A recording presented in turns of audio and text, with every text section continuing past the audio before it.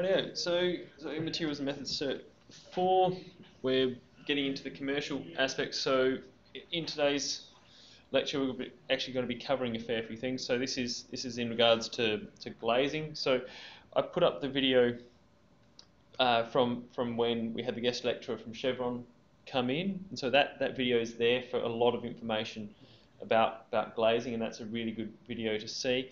But this is another presentation in regards to the curtain wall glazing, typically for multi-story commercial projects, and this is going to be applicable for task 3. Also, what we'll be covering tonight is just briefly plasterboard and internal linings. So we'll go through that, but that doesn't have to be included in task 3. And then finally, if we've got enough time tonight, we'll get into the whole calculation for energy assessment for the building. Now, this is not an energy assessment as it relates to energy assessment for compliance. That's just energy assessment for deciding on services and application of services. So looking at the commercial, how do I say, the efficiencies and the economics in regard to the provision of services. So that's a very important part for task 3. So there's also additional information in regards to glazing on the Learn site. So I encourage you to have a look at all of that. And then there's also another, apart from this one, another PowerPoint presentation on glazing on the Learn site for you to go through yourself at home. So glazing of commercial buildings comes in many forms and styles. Some terms associated with glazing are frameless. So that's where we don't have, or essentially we don't have the frames, but you can have other structural glass elements, so glass fins and things like that, to produce large expanses of glass that aren't interrupted by frames. Storefront, that's typically the glazing that you'll see, and that's the glazing that we have here in the TAFE here. This is where you've got aluminium frames, aluminium mullions separating, so smaller panes of glass, typically at a street level, also in areas where you've got pedestrians. Curtain wall glazing. Curtain wall glazing is where you wrap a building or just one facade of the building in a curtain of glazing. So that curtain of glazing sits on the outside of the building, and that has been covered a bit. Description of that has been covered in that Chevron guest lecture class. So that typical, or some notable curtain wall glazing buildings in Adelaide. Well, there's a lot of curtain wall glazing in the city. Probably the most notable is the SA Water building on Victoria Square. You know the one, Tommy? Yep. Yep. So yeah, some fairly, how do I say, some fairly impressive curtain wall glazing there. But there's plenty of instances of curtain wall glazing around the city. Got glass is used for partitions, so it's not just as an external element in buildings, but you also have glazed partitions within buildings and within offices. In terms of slump, that's talking about the manufacture of glass. Toughened glass, that's a type of, so typically all your glass starts out as float glass. So that's glass which is manufactured on a bed of molten metal, which gives it that really smooth, incredibly flat finish, and how I say it, that reliable thickness and smoothness. But then to create toughened glass, that float glass is then heated up once again and then cooled at a very specific rate to create a structure within that glass that gives that glass additional strength to resist impact. But then when it does break under severe impact, it breaks into tiny little shards. So if any of you have broken a window at home that's just the float glass, you get very large pointed shards of glass. But if you break a windscreen or so of your car, which is toughened glass, that breaks into these tiny little beads. Like a safety glass. Yeah, exactly, safety glass. Yeah, although there are many different types of safety glass. You've got laminated safety glass as well, which may be in the windscreen of your car. If you break the windscreen, the windscreen stays intact. So your toughened glass breaks into small pieces, but sometimes you've got several layers of toughened glass, excuse me, laminated on each other with a polythene film between them. And that is laminated safety glass. So that glass won't break, or you won't be able to bust through that glass because of that polythene film on the inside. Also, those polythene films can be tinted, and they can also um, have have various different properties that help the emissivity of that glass, or for the solar heat gain coefficient and reflection. There are some types of glass which are self-cleaning as well. So those self-cleaning, that self-cleaning glass uses nanotechnology, basically to create a polarization on that glass surface which repels dust particles.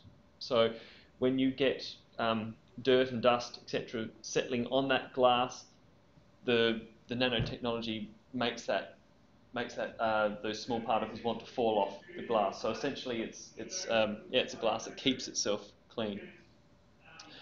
Also, in another common term well, typically in curtain wall glazing, is where you've got the curtain wall glazing that extends past the floors, because the curtain wall glazing extends from our ground floor, or from ground in some situations, all the way up, and it extends past several different floors as it goes up.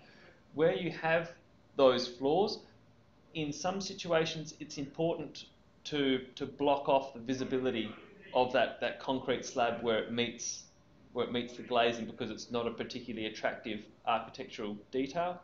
When you have those situations, those pieces that you put in front of that slab are called the spandrel. So that's when you want to be hiding elements like concrete slabs, or hiding elements like services and so on. So some curtain wall glazing, like what you have in the SA water building, is just glass from top to bottom, whereas other curtain wall glazing situations use these spandrel panels intermixed with glazing in between them. So as we can see here on this curtain wall glazing setup here, we've got our curtain wall glazing, and then we've got our spandrel panels in between those. So that's our green sections of the spandrel panels. So curtain wall, a non-load bearing exterior glazing system used to create the exterior skin of a building. This is our storefront aluminium glass framing. So yeah, typically used at ground floor locations of commercial buildings. So much like what we have here in at the TAFE, and yeah, and that should be a system that most are fairly familiar with. It's also a lot of these frames are thicker. Like when we're doing commercial glazing, use thicker frames than you would within residential glazing. However, the incorporation of these 50mm frames is also becoming fairly common in residential architecture as well, where we incorporate those thicker frames. So curtain wall, it's multi-span, so you get very large spans of glazed element. It has to resist much higher design pressures. So the design pressures that are on that curtain wall glazing are typically wind loadings, not only wind pressure on the glass to push it in, but suction on that glass as wind pours past glazed elements. It can create a lot of suction, particularly when you're dealing with high-rise buildings and these multi-story buildings in concert with other multi-story buildings in the city. You get some, how do I say it, some channeling of wind, some intensification of wind. As wind is passing through the city, being channeled by other buildings, you get that intensification of wind. And there was a building in Adelaide which was a very early type of curtain wall glazed building. It's the old Jones Lang LaSalle building. It's on Grenfell Street in the city. It's a fairly black building. I'm not sure who the anchor tenant is of that building now. But when that building was first built, I think back in the 1980s, um, the the glazing in part got sucked off of that building, and you had big glazed panels falling down to the street and smashing on the ground. So that was, I think that happened on a Sunday or something. But certainly a um, fairly scary scenario. Um, and yeah, and often you're dealing with glazed elements that are quite high, so beyond 3 meters. So your storefront glazing is typically limited to approximately that 3 meters. Um, so from included between floors, whereas curtain wall glazing can extend past floors. Many custom design features for the yeah. Is this around 3 meters? Yeah, I think it is actually. Yeah, so I'm 1.86. How's that? Maybe two of you Yeah, yeah. double your height. Yes, yeah. So we're probably talking about 3.6 meters in that scenario. So we've got extra tall ceilings here. So it would be classified for curtain wall. No. So that's still storefront. So I was just saying that that it's typically only around that 3 meters or so. Sometimes you've got these situations where you do have taller windows. So it's expressed within the NCC about the size or the thickness of glass required for its dimensions. So there are tables that relate to the dimensions of glass um, and the required thickness of those dimensions of glass. So as you get quite tall, like we've got in this room, that glass has to become much thicker. It's like for standard sizes of windows. Yeah. In Just like the standard sizes of windows.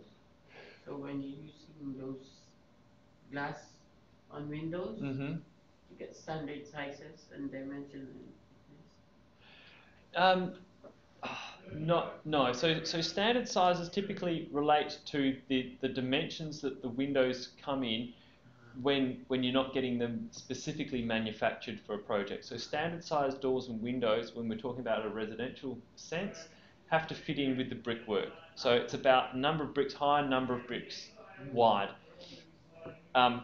If so, still with your standard size doors and windows, you can still get fairly large door and window configurations, but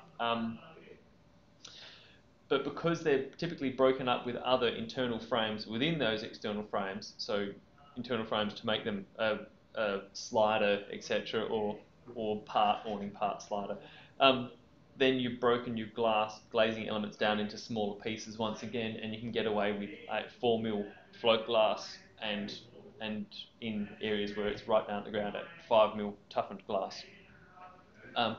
Whereas when we've got applications like this where we have much larger glazing elements, we might need to go to 6mm glass or 8mm glass for larger elements. So once you start going to thicker glass, obviously, and larger panes, it's more expensive. Just that glass in and of itself is more expensive, but then it's also more expensive to install because it's much harder to install, and it takes a team of people to be moving these glazing elements around, as opposed to when you're dealing with much smaller, lighter pieces of glass. Yeah. So yeah, and your curtain wall glazing. So because it's it's a feature, typically a feature piece within the building. There's there's the acceptance of far more expense in that regard. So you do get some very interesting and innovative curtain wall glazing systems designed because people are willing to spend money on those elements. Whereas if it's something like your standard doors and windows for a house, or storefront glazing for a ground floor retail premise or in the TAFE here or so, then because they're not seen as an important design feature of those buildings, you get less innovation and less detail on those. So storefront, yeah, typically single span, typically less than 3 meters tall, but can be taller. It's more economical, so smaller pieces of glass. Slim system depth. So we talk about 50 mil thick frames, although the frames in here they're probably, well, they're that. Well, the single frames are about 25 mil by 100 mil deep, but then they're joined together to make 50 mil mullions and 50 mil frames. On that side of the building, they're 50 mil mullions, just a single mullion, and about 80 mil deep. So with that storefront system, you have they're thicker than your standard residential doors and windows, but when it comes to curtain wall glazing, because you've got much stronger strength, much stronger forces acting on that glazing, you do need even thicker mullions and frames typically, or you also some systems incorporate glass fins into them, and then those glass fins are really quite deep. And storefront can be erected and glazed on site, as can curtain wall systems as well. However, typically curtain wall systems, well, I guess actually no, both are the same. Both have their components manufactured off site and then can be erected on site. So storefront components, you've got the head, the horizontal frame member, which forms the top of the frame. You've got the sill, so that's the member running along the bottom of the frame. You have the jambs on both the left and right hand side of the window, and then the mullions, which make up the middle section. So run through those again.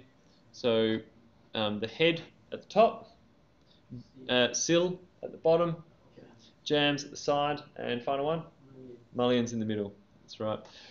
We did a drawing in the introduction with using a curtain wall. Revit. Was it? Oh, okay, right. Okay, Revit introduction. Yeah. Maybe task rebuilding or task rebuilding. It was using the curtain wall. Yeah. Yeah. Cool. Yeah. So you're familiar with these elements. Yeah. Just for the curtain wall, I had the idea. Yeah. Yeah. So then with your storefront glazing, there are several different setups, but typically you'll have a setup whereby you have your frame, and then your glass is inserted into the frame, and then an exterior extrusion is placed on the outside of that to lock that glass in place. You also have several different forms of rubber seal as well here. But this is the common system where the glass is installed and that plate is clipped on to hold the glass. Then on top of that pressure plate, then you have a finishing plate which clips onto that, which makes that pressure, which completes the appearance of that frame.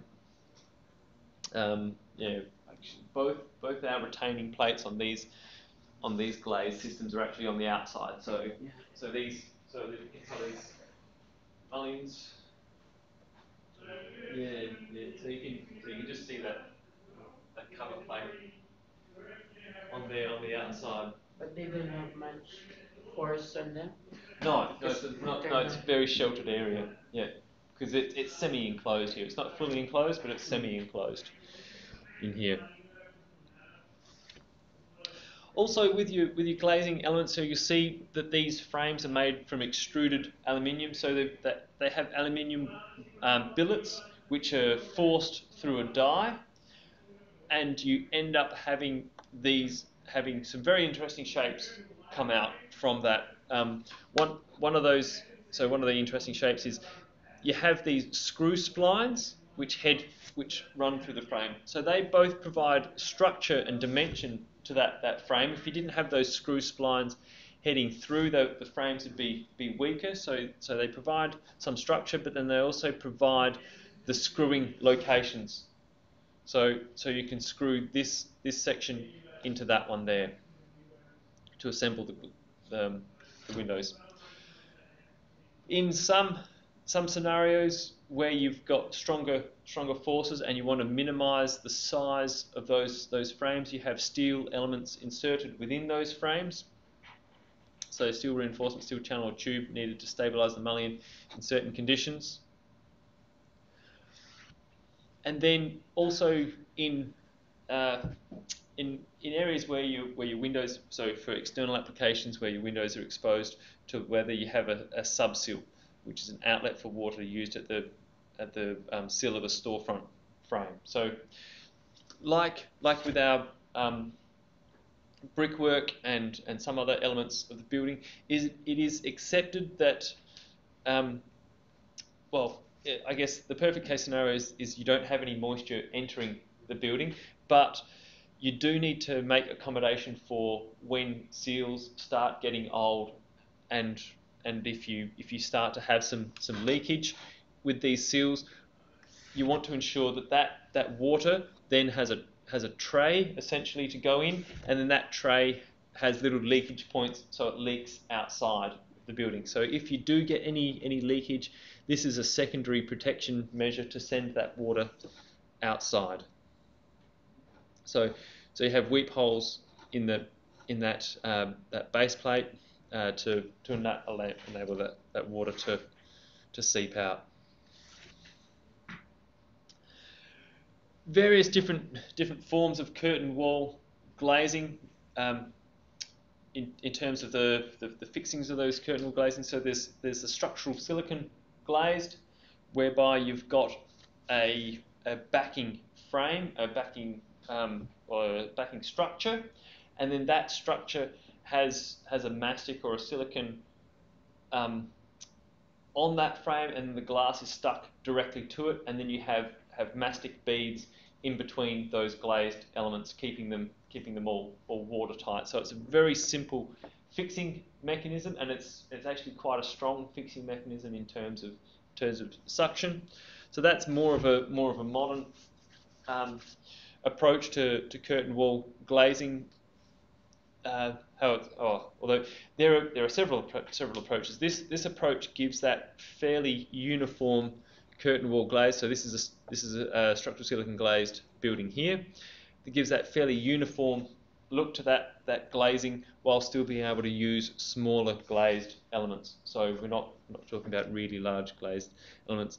Then there's the inside set glazing, which is where you have a framing system on the outside of the building, and then the glass is put on from the inside. So you have your framing, which is smaller than the height between your floor and your ceiling, and that glass is put on from the inside. So it's good in terms of the serviceability of that glass, and also the installation of that glass becomes much simpler because you don't require any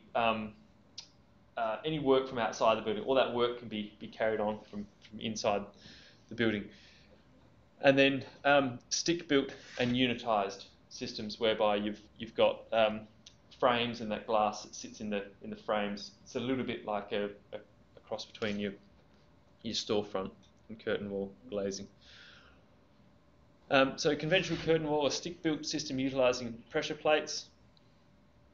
Unitized curtain wall, a factory glazed system installed in large units. One of those unitized curtain wall systems was also covered in the Chevron lecture as well, which is what is it? What do they call it? I think they call it the K-wall system, whereby you have large metal plates that these glazing elements they have fixing plates located on the glazing elements as well, and they lock into those large steel plates that are screwed or fixed onto the concrete floors.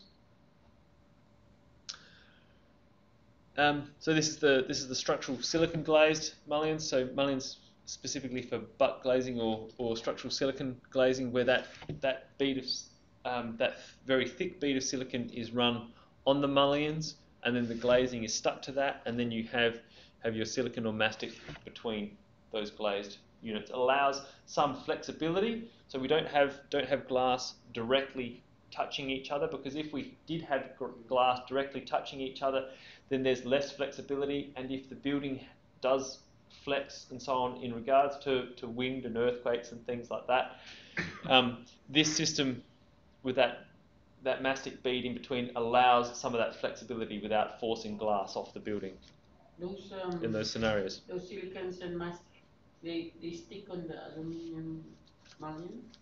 Yes, yeah. As far as I understand, yeah. So it's directly to that. What you want to be very sure of is you'd want to have very clean conditions of those mullions. So you wouldn't want anything that compromises that adhesion of the silicon to the frame, because that's your bonding element between your glass and the frame, and because you don't have any framing members that clip on the outside to retain that glass, that's the only thing you have to rely on for that.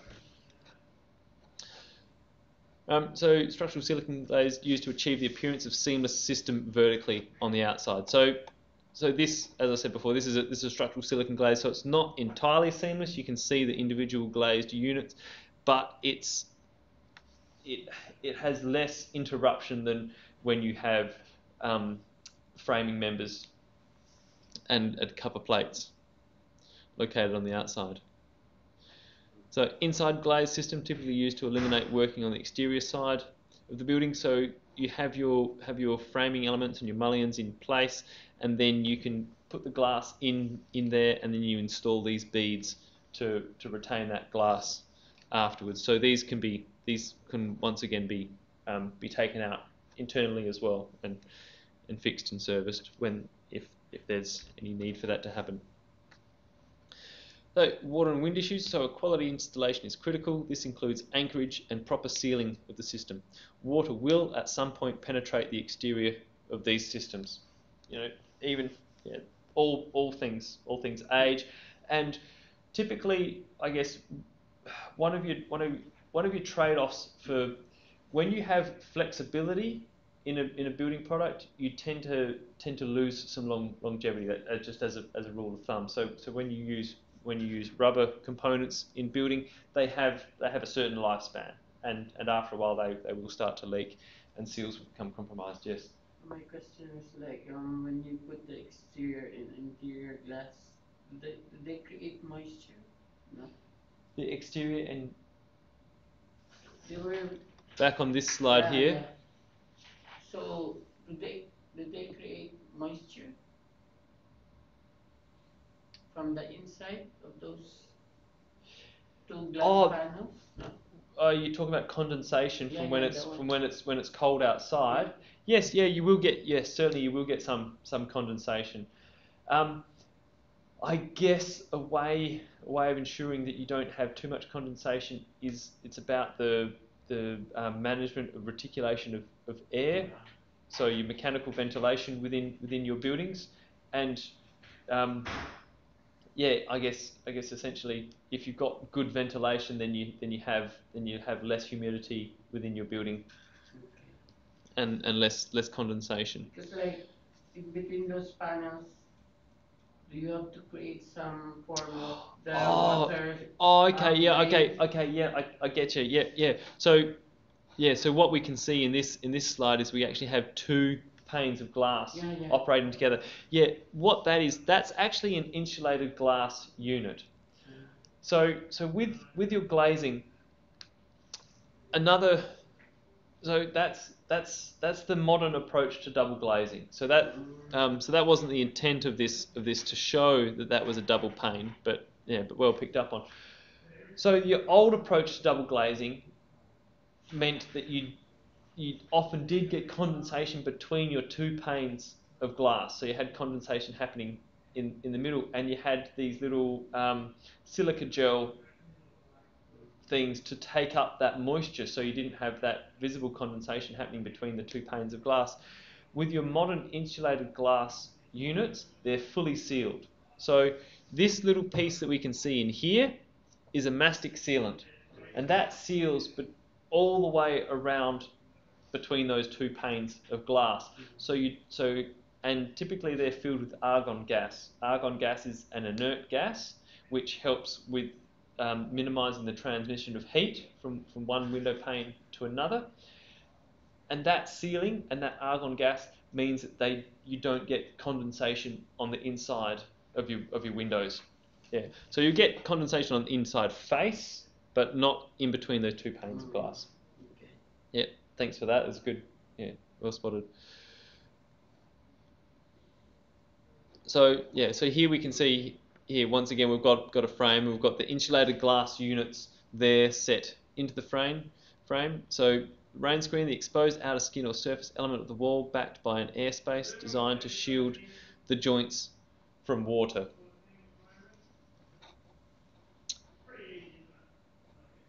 And then you also have the ability to have pressure equalization, so the method of equalizing the air pressure within a cavity with the pressure outside the cavity. So basically you've got to have these weep holes which ensure that this piece, that bit of the frame underneath the glass doesn't become pressurized, and the air pressure within here, we don't want this air pressure exceeding the air pressure inside the building, because if the air pressure inside the building is less than the air pressure in here, it can compromise that seal. So you have weep holes at the base of that portion of the framing. So if you did get any water in here, and then you have wind blowing on this glass and providing pressure in here, that pressure can escape out there, and that water goes out those weep holes.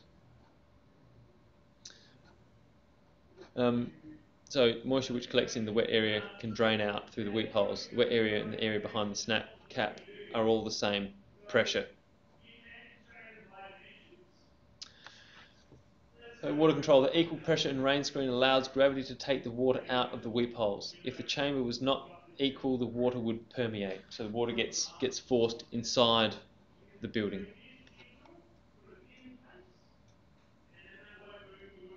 So there, equal pressure and rain screen allows gravity to take the water out of the weep holes.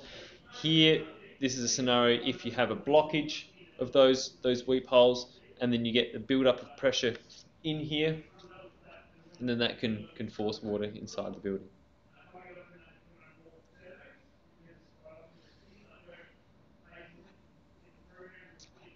So 2 weep holes are required per glazing element or per light. The reason for that is just in case one of them gets blocked up, you have that ability for equalization of pressure and water flowing. These systems, Michael?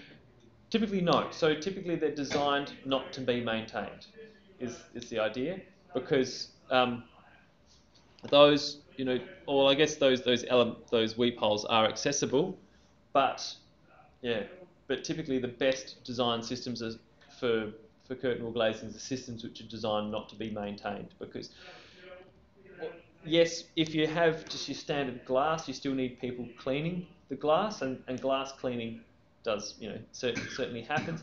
But typically, if you're going to invest money in a self-cleaning glass, you're also going to want to have a system which doesn't require maintenance, that maintains itself for a very long period, and then essentially when you got rubber elements that start breaking down, etc., well then you will have to have maintenance in terms of replacing those elements, etc. But that should be a long way down the track. So joint plugs used to keep water from running down the vertical glass pocket. So to stop water running down here. And then head and mullion caps, or mullion caps, head and sill caps. One to minimise the water flowing down, and create a seal to that vertical to that mullion. So glass, like any building element, can deflect. And so deflection is the amount of inward or outward movement of the assembly when wind pressure is applied. So that differs from deflection of a beam. Typically deflection of a beam happens downwards. Deflection of a window pane happens inward or outward, depending on whether, depending on the wind forces acting on those panes of glass. The wind load anchor allows for movement due to expansion or contraction and live load deflection of the floor slabs. So you are going within your buildings, and I think that was shown in the Chevron glazing video as well in regards to the SA Water building. They had to design that system to allow the suspended concrete slabs to deflect. So there was a concrete slab for the upper floor. During the day, when you've got lots of people on it, lots of people working there, that concrete slab deflects downwards. When they all leave, it springs back up again in the evening, and so you have to allow for that movement up and down of those floor slabs. So typically we don't think of concrete as being an element which deflects or moves, but when you load it with enough people, there is a very small amount of deflection. Not an amount of deflection you would feel, but an amount of deflection that still has to be accounted for. So that's the wind load anchor, allows for movement due to expansion and contraction and live load deflection of the floor slab. The dead load anchor, typically used at floor slab design to maintain a rigid connection of the vertical member of the building construction. So these steel angles fixed into the slab, and the one allows for movement. Yeah. So this the wind load anchor will allow for movement. So we've got the slotted holes. So you fix in through there, whereas the dead load anchor, that's designed for rigid systems. So for systems where we're not accounting for deflection of floor slabs and things like that, where we'd have a structural element to that floor slab just in behind there.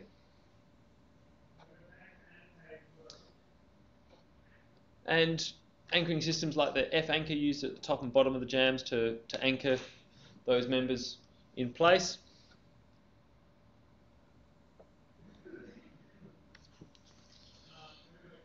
So as I said before, with the curtain wall glazing systems, typically because they are just seen as a very important design feature of the building, you get many different approaches and technologies to them to create that, and so it's a flexible system designed to accommodate the vision of the design professional.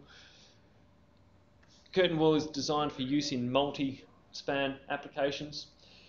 One notable example of that is the the Convention Centre on the Torrens. Do you know the one? What do they call it? The giant pasty, I think they call it. The Convention Centre building, not the new addition, but the older one that has the great big curved curtain wall glazing element facing out to the Torrens there. I've been there for the Comic Con, but yeah. It was on the new building side. Oh, okay. So I'll bring up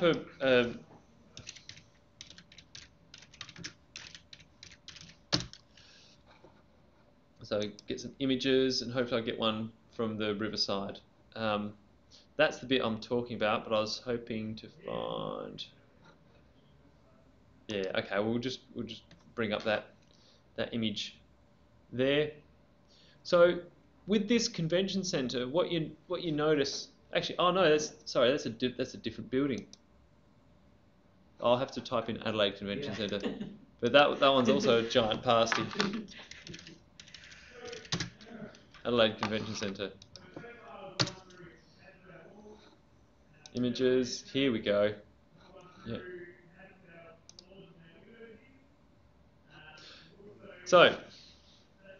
So you see with this curtain wall glazing on this building here, get that slightly larger.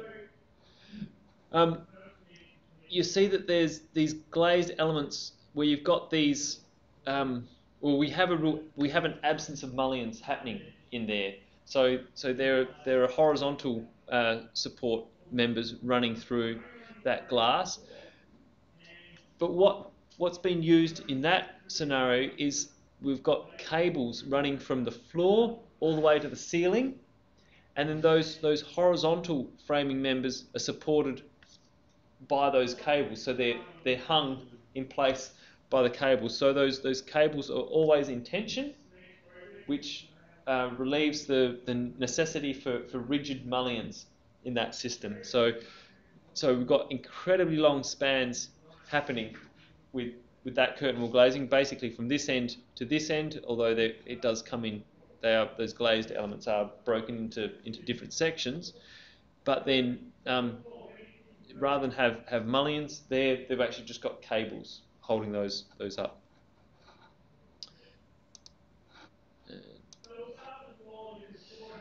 The storefront is also a flexible system, but has limitations due to the nature of its design, because you've just got those frames, etc.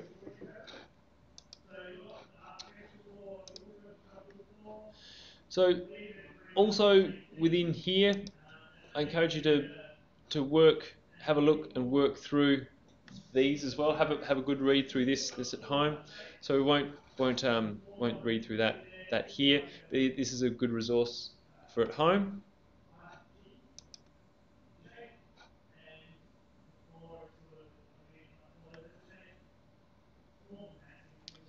Okay.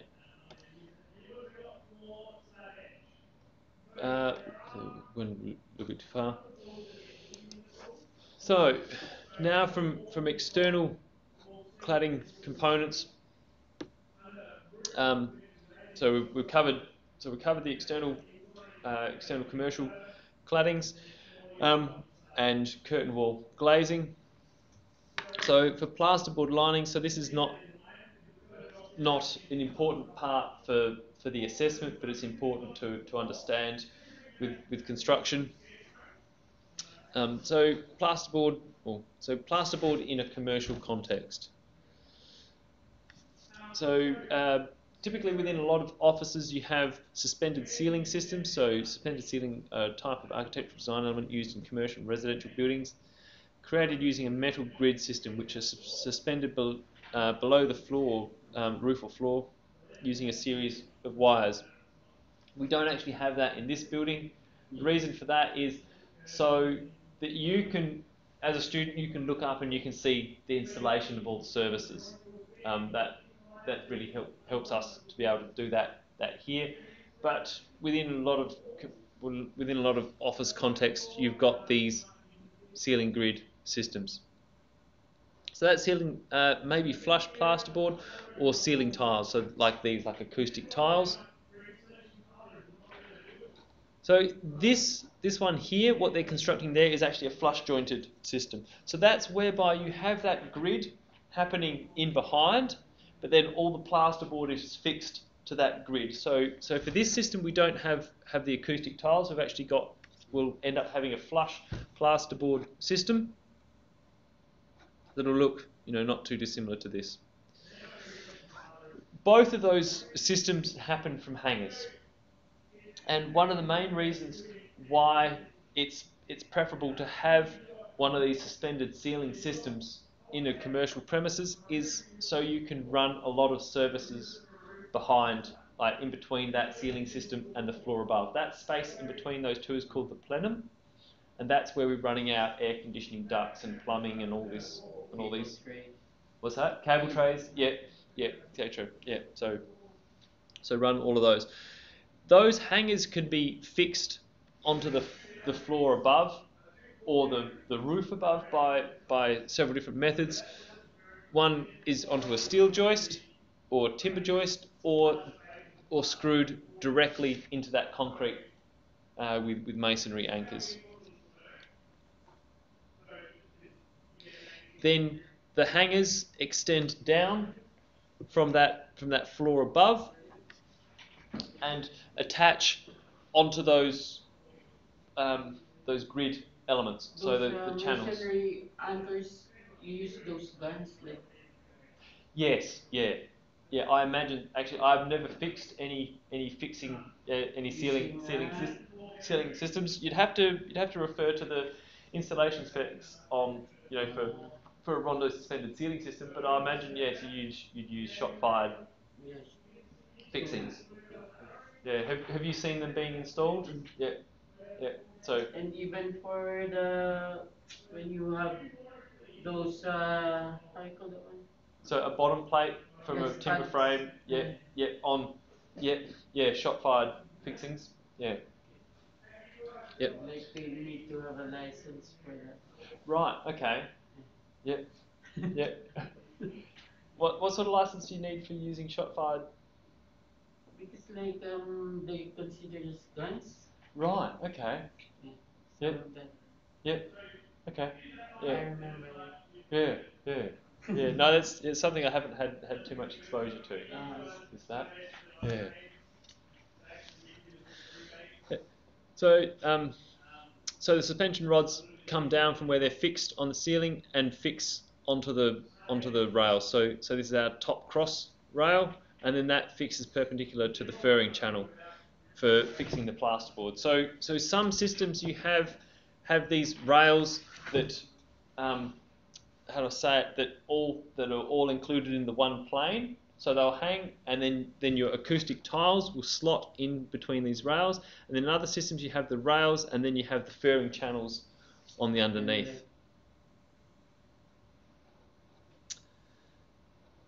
So flush plasterboard ceiling systems, plasterboard is fixed to the furring channel with screw fixings. So you've got those furring channels sitting underneath the rails, and then you fix your plasterboard to those furring channels. Flush plasterboard ceilings may also be directly fixed to ceiling joists. When you're doing this type of system, it gives you less space for running all of those services. So you can, and some ceiling systems will be a combination of the two. So you have a lower ceiling section, and then you have a bulkhead whereby plasterboard is fixed directly to joists, etc. Like actually in this scenario, so we've got lower sections and higher sections, bulkheads created. So flush jointed ceiling system joints are taped and set to form a smooth flush jointed continuous ceiling suitable for painting. So the various ceiling systems are available for decorative, acoustic and fire rated applications. So for many commercial applications you do require some fire rating. Now the fire rating may be how do I say it, that might be accommodated by your concrete floor slab or covered by your concrete floor slab. That gives you a very good, fire rating in excess of what's required by the NCC, as long as you have all your penetrations and so on sealed. Or in systems where you've got a series of joists and linings, well then those linings will need to be fire rated to create that fire compartmentalisation between the two floors.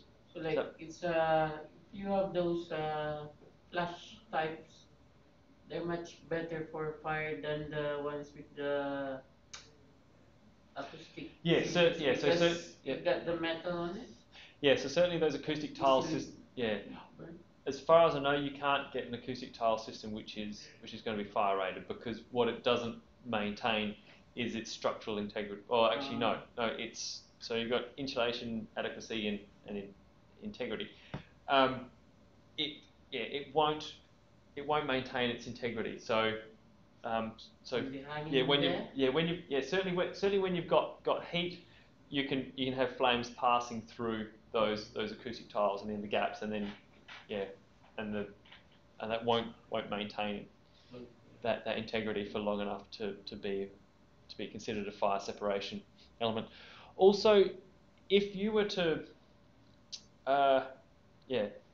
if you were to just have joists with a sheet flooring on top of those joists, and then have hangers and an acoustic tile underneath, you have very little sound protection between both floors as well. So people walking around on that flooring up above would create a lot of noise down underneath. So typically you'll have a ceiling system underneath that as well, if you're not going to go with the flush jointed system. So flush jointed systems taped and set. um, to form a smooth, flush jointed, continuous ceiling.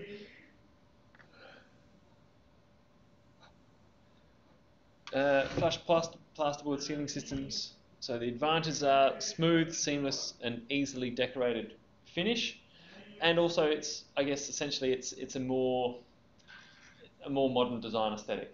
So the acoustic tiles certainly serve their purpose. They're called acoustic tiles because they soak up a lot of the sound, and that helps a lot with sound attenuation, and that's actually a very important thing.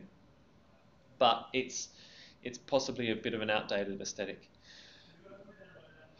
Suitable to a wide range of roof and floor structures. Surface or flush mounted light fittings can be used.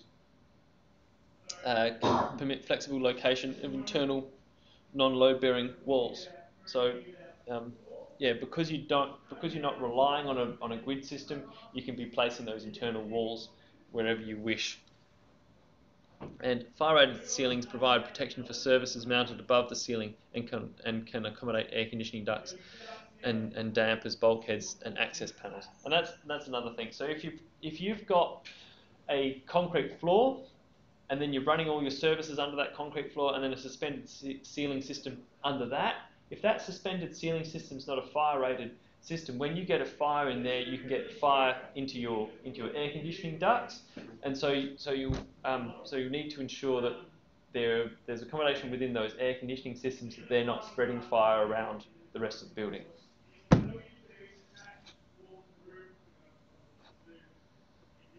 So where a level of finish is specified, refer to AS 2589.1 for additional framing and fixing requirements. So AS, actually, I think that's covered in here, yeah. So AS 2580, so we've got 2589.1. 2589.1 states, jointed areas are therefore at best disguised to create the illusion of flatness or uniformity by careful consideration and control of factors such as substrate quality, lighting type, and source, as well as decorated surface gloss levels. The methods for installation and finishing of these materials as outlined within this standard are based on the best practice experience in both New Zealand and Australia towards achieving a satisfactory final decorated effect. The installation of plasterboard is actually a very, how to say it, it's a fairly problematic aspect of building. It is an area in which there's a lot of complaints in regards to building. It's one of these finishing elements that if there are any defects in it, that those defects stand out really well. When typically with timber framing and things like that, our structural framing, you can there's how to say it, you can have defects and so on in that timber framing that may not get picked up at construction phase, but then once they're all covered, if they're not going to cause a problem, then people won't complain about it. If you do have problems with your structural framing, typically those problems are very bad problems. But any of your finishing elements like your plasterboard, like your architraves, and all those finishing trades, they get a lot of attention, and so there is a, how to say it, a fair deal of quite a deal of detail in regards to plasterboard installation and how that should be done. So that detail goes into the thickness of the metal. So for your studs behind, I think that's you've got certain screws for one up to 1.6 mil thickness of stud, and then for structural steel beyond that, you have different types of screws. You have a different type of screw for wood fixing than you do for steel fixing, and there are and each of your plasterboard or gyprock specify within their details or specify within their product literature details of how they should be installed and what the correct installation procedures are. Do you have some experience with that? I live in a government housing in Salisbury. Yeah. I could see my ceiling like curve, Oh, sagging. sagging, Yeah. and the walls are not straight. So Yeah. when you have those trims, how you call those trims? The architraves. Oh, and Architraves. yeah. You Yeah. can see the Jeep rock like this. Right. Yeah. Okay. Yeah. Yeah. That's the one. Yeah. Yeah. Yeah. So that's Just the issues. that's some significant issues For with the the. structures. When they have the plasterboards, Yeah. I can see from the trims Mhm. all those spaces. Yeah. Yeah. Yeah. Right. Tiny meals. Yeah. They curve. And is that a modern construction? Is it? Is that a recent construction, or how old is that? They say the house was built in 80s, Okay. 70s, Yeah. 80s. Yeah. Yeah. Housing. Yeah. I live on Spain's Road. So most of the houses there in the 80s, Yeah. something, Yeah. 70s. Yeah. Yeah. That's the So issue, man. what's that? That's the issues. Like Yeah. when they put the Jeep rocks, it's not like a flat, really flat. Yeah. Yeah. Yeah. So that would that makes me think there's probably an issue with the structural framing in behind. Yeah. With, oh, excuse me, long day. Yeah, my Thursdays are a very long day, so starting like 6:30 in the morning through. So anyhow, so a really good practice with your structural framing is actually to trench the bottom plate and top plate. Where, trenching means where you use this tool, the trenching tool, which cuts out an accommodation for the stud to sit in, and then the stud is nailed in. That stops that stud from twisting and moving. If you don't, like a lot of frames, a lot of structural frames aren't doing that these days. I guess in part because it's really been assisted by nail guns, because you can hold those studs straight and just push push fire a couple nails in there and they'll stay straight. But they're not guaranteed to stay straight. And the thing is, if you trench, that's like an extra level of protection to ensure they stay all straight. If that's not happening and studs start twisting and moving, then you get that bowing of your plasterboard. And so that's not so much a plasterboard installation error as it is a structural framing error. And I think that, by the sounds of what's happening in your place, that may be the case. But also you've got errors with the installation of plasterboard in regards to if the screw has been driven in too hard.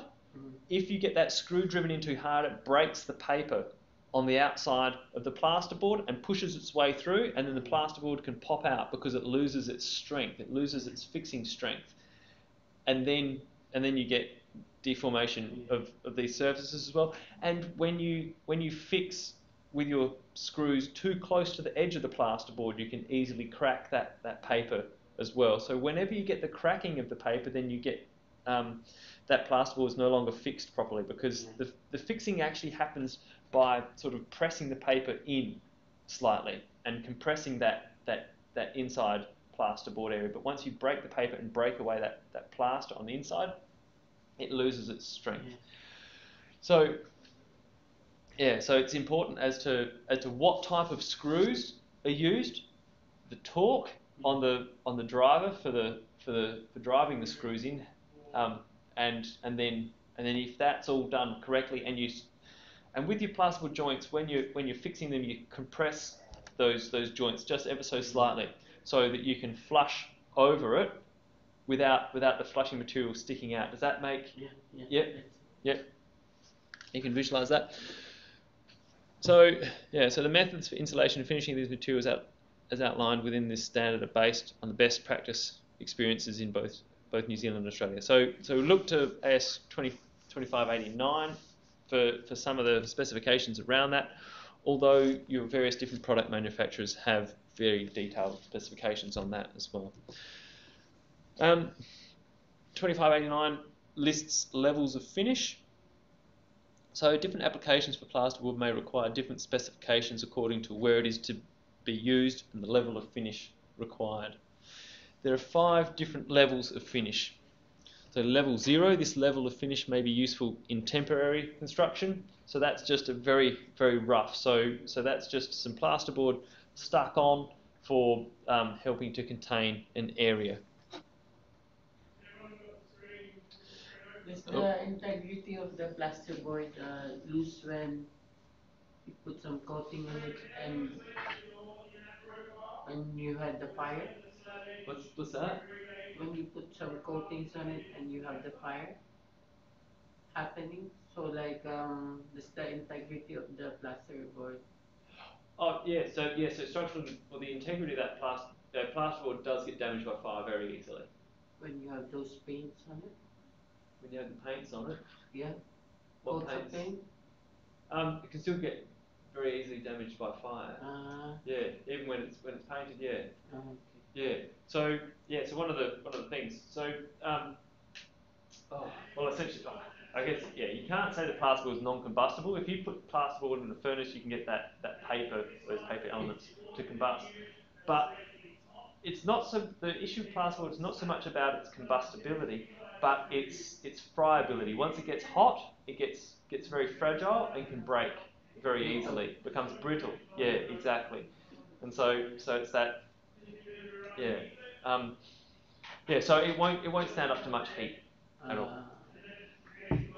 And typically, if if you had a fire in a house, you have to be replacing maybe not all of the plasterboard linings, but certainly some of the plasterboard linings where you've got that where that fire has happened.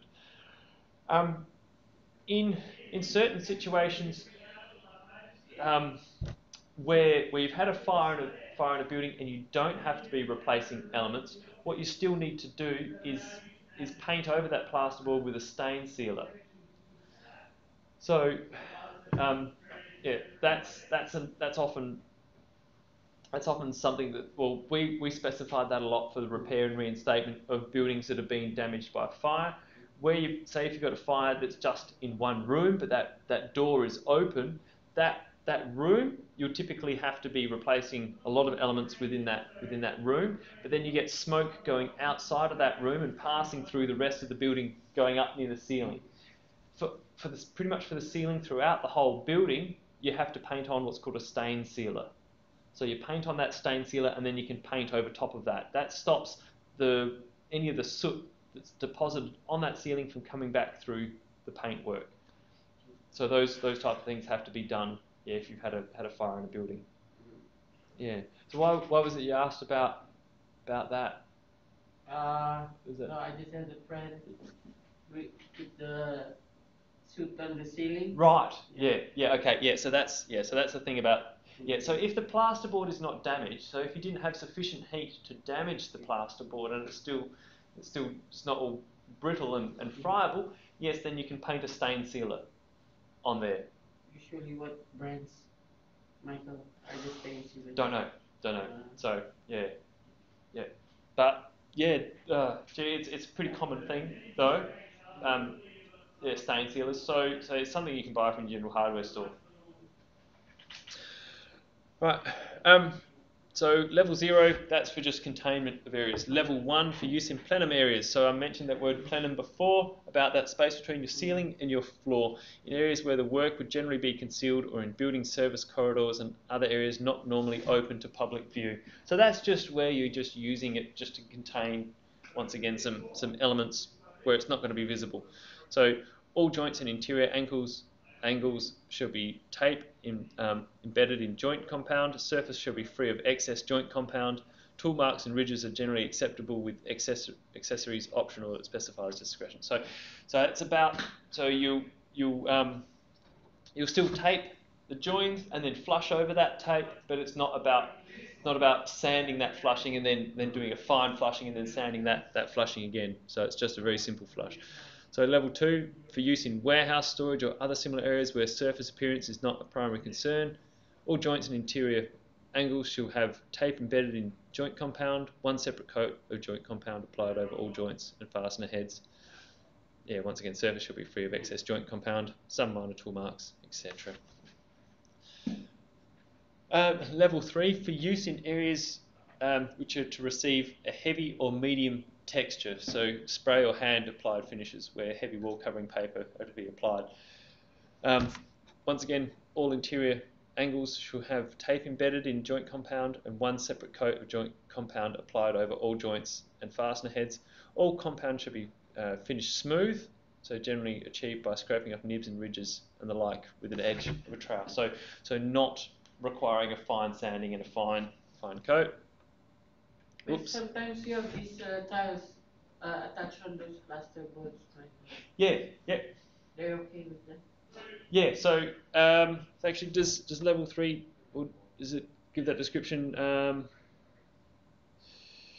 Receive heavy, medium texture spray or hand finishes. Yeah. I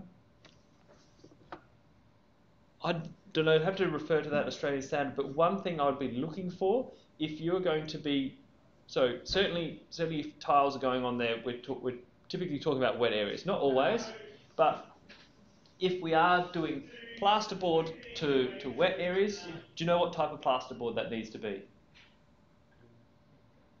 Well, it's got to be a moisture-resistant plasterboard. So we've got all these different types of plasterboard. Some are impact-resistant plasterboards, some are moisture-resistant plasterboards, some are fireproof plasterboards.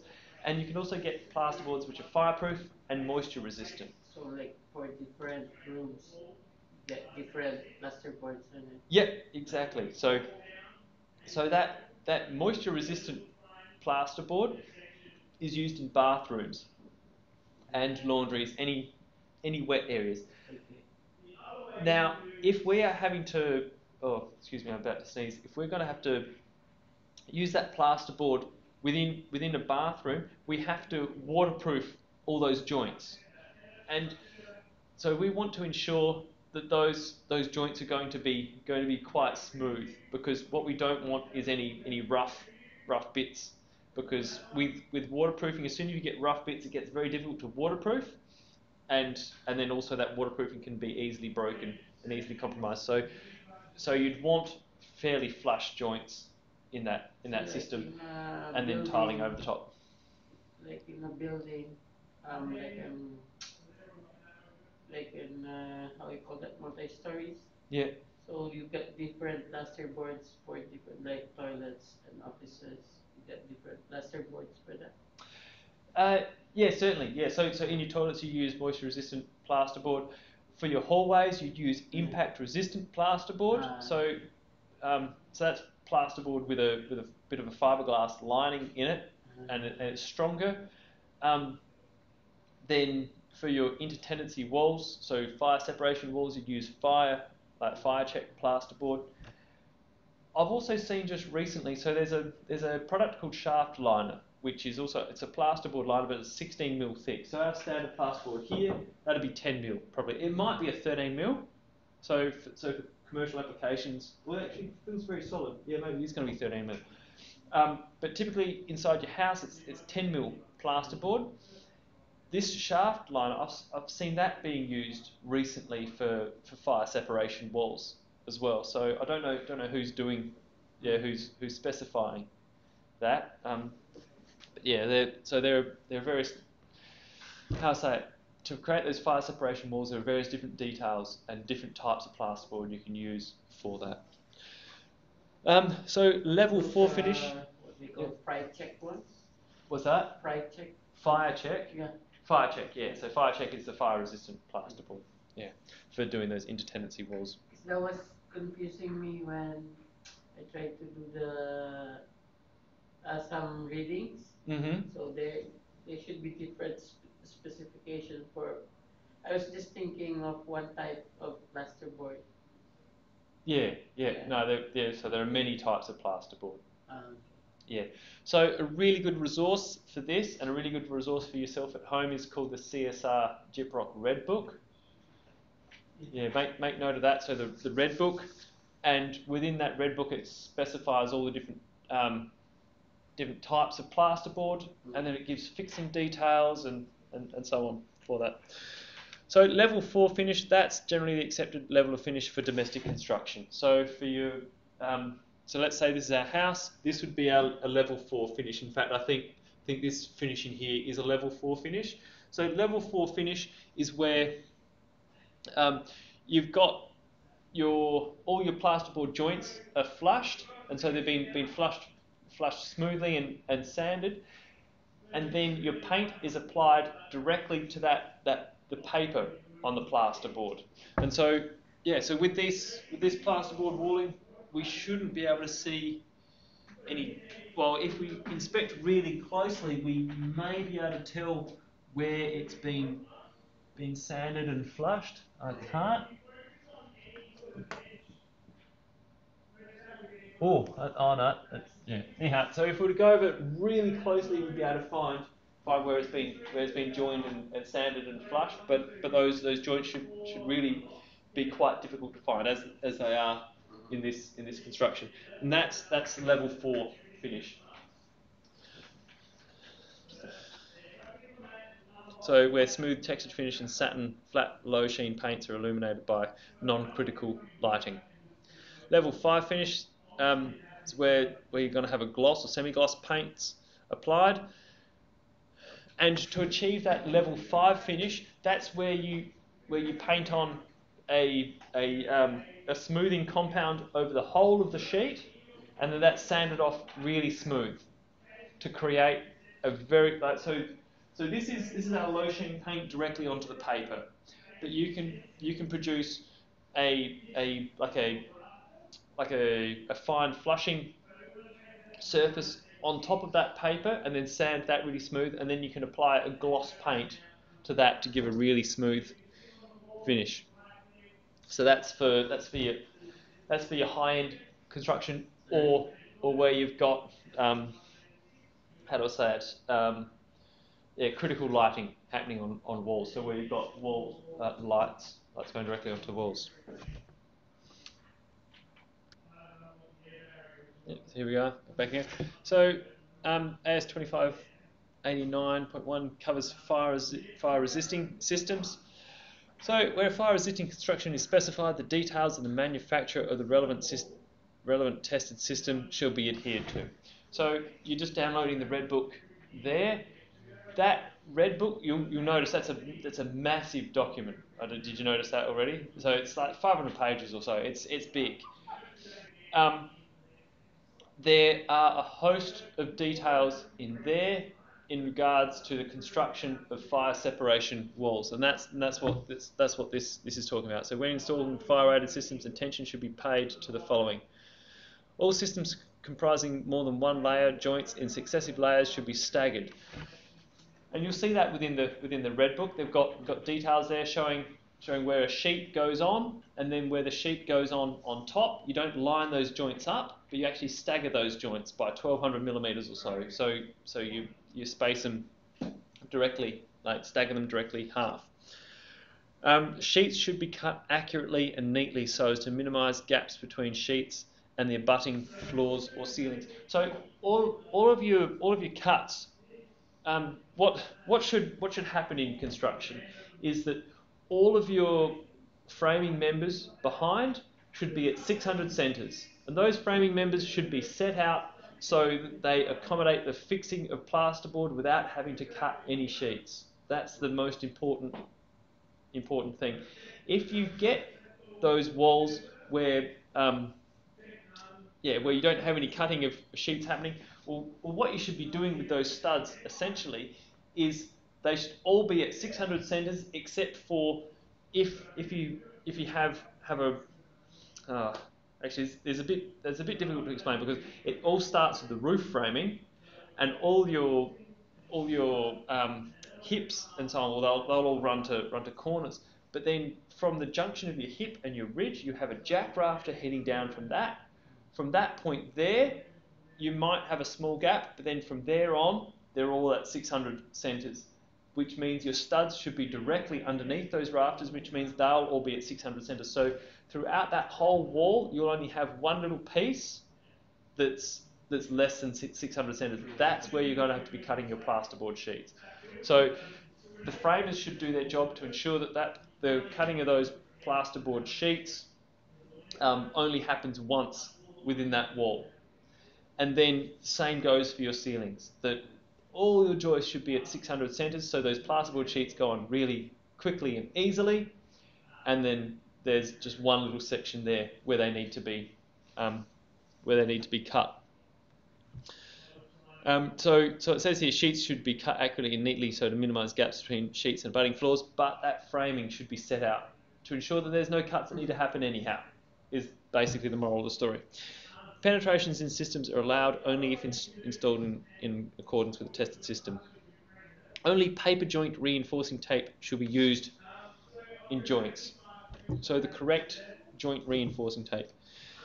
Mechanical fixing should be the only fastening system used. Oh yeah, for fire rated. Yeah, okay, yeah, for fire resisting systems. Okay, so typically for your walling systems, you can use a combination of mechanical fixings and glue fixings. So you add these large dobs of adhesive to your studs, and then all the edges of the plasterboard are fixed with the mechanical fixing, so your screws. So all the edges are fixed with screws, all the internals are fixed with adhesive. With a fire rated system, it has to be fixings all the way, mechanical fixings all the way through.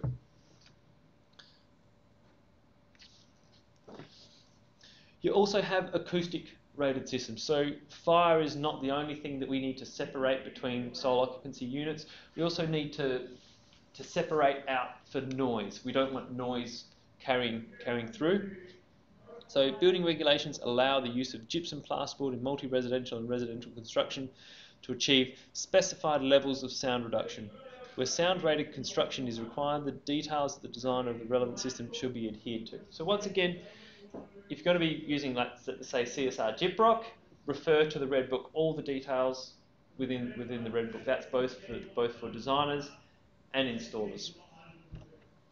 When installing sound-rated systems, attention should be paid to the following. The acoustic performance of the finished wall system may be compared by reducing the results of airborne sound transmission losses derived in AS 1191 into a single representative number called a sound transmission class. So it's about measuring the amount of sound that can go through, and you determine that sound transmission class. Site conditions are usually less than ideal, and less meticulous care goes into sealing the perimeter and penetrations of the laboratory. Sound transmission class values may not be achieved. So that's just basically saying that that in the real world you do get sound bleeding between between sole occupancy units or between lecturing rooms or so. Other elements of building can seriously affect the acoustic performance, particularly flanking paths of sound.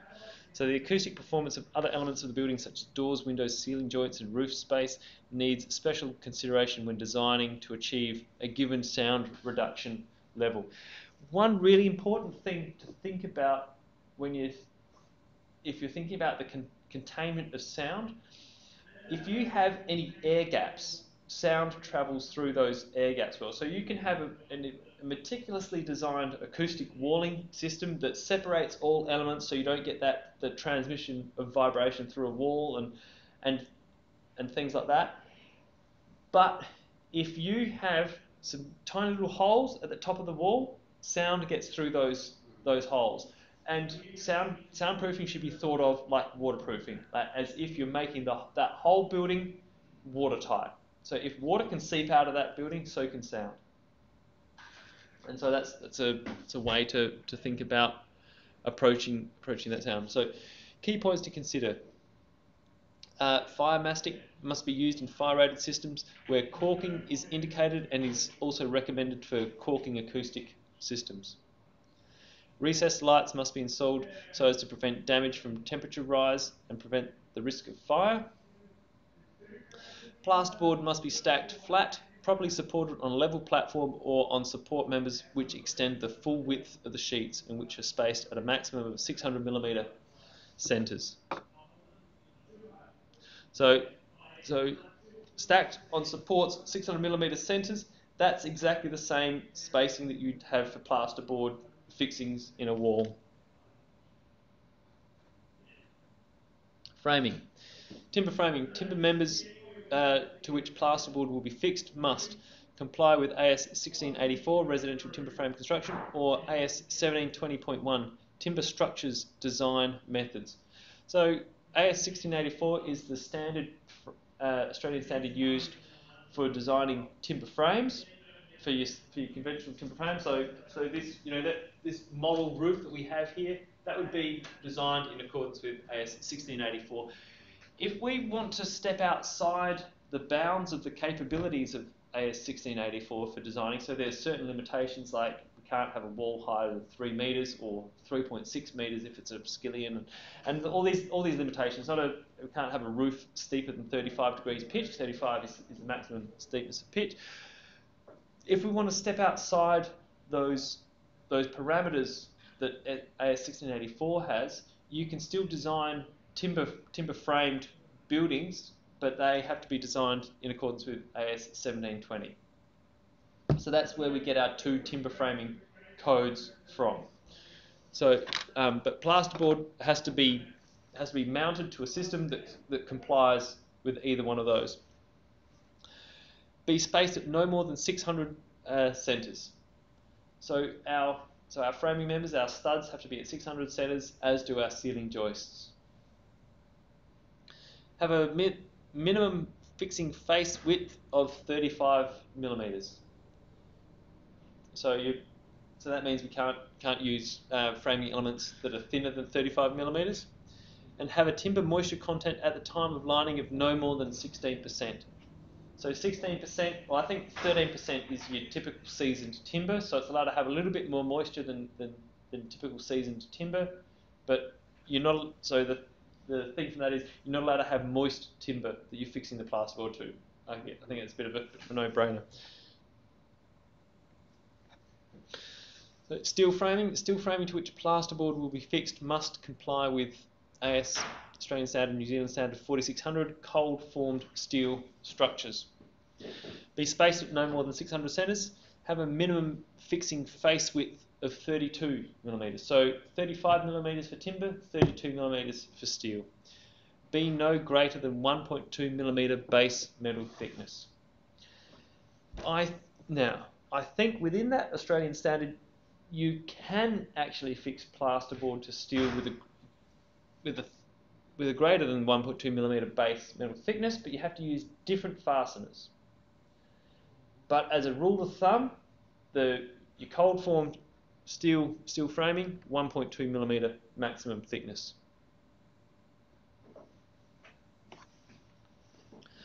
So ceiling tiles, so that's what we spoke about earlier, those ceiling grid systems. The grid systems provide easy access for maintenance, come in a variety of styles, and are primarily made from mineral fibre blends to give them that rigidity, so they can hang between these hanging members without sagging.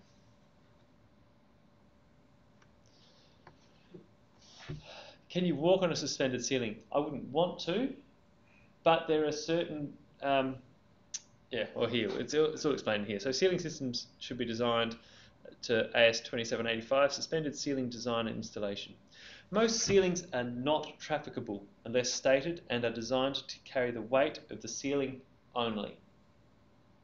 Where a trafficable ceiling is required, installation, a proprietary trafficable ceiling system such as rondo walkabout is necessary. So there are, I saw that one, the rondo. Yeah. Steps. It's with the task too. So yeah, they have those walkabouts too. Right. Yeah. So the suspended ceiling system that you can walk on. Yeah. So you've written about that in task 2. I know I didn't make. Yeah. You just discovered it. Yeah. Yeah. Just so because you had the website on the task too. Yep. Rondo. Yep. Yes. Yeah. So going through the red book there, you'll see reference to rondo systems as well. Within that red book, it's owned by the same company. Yeah. Not that I'm pushing products on you or anything like that. No, it's just pointing you in the direction of what manufacturers have really good information there, good accessible information. So control joints are to be installed in both fire rated and non-fire rated ceilings. to coincide with control joints in the supporting frame. Where you have a control joint in a building, control joints have to be carried through from the bottom of a building. If you've got a control joint in a concrete slab, that means that where you have the control joint in that concrete slab, you have to have a control joint in the wall. Where you have a control joint in a wall means you have to have a control joint in the ceiling. Where that stops though is if you've got a control joint in the wall, in the floor, wall and ceiling, you don't necessarily have to have it on the roof. And that's certainly that makes sense. Roofing structures are typically more flexible, and essentially what you don't want to have is a joint in a roof that opens and closes. So you can have, with your lapping of sheets, you can have a little bit of movement like this without any deleterious effects. But if you've got movement of two floor slabs doing this, then you have to accommodate for that movement in the wall. And if you've accommodated for that movement in the wall, you have to accommodate for that movement in the ceiling. So you have to have a control joint in there. Now, we don't have any ceilings in this building, so I can't show you any control joints. Not that I don't think we have any I don't know. If we've got control joints in this floor slab, they're very well hidden.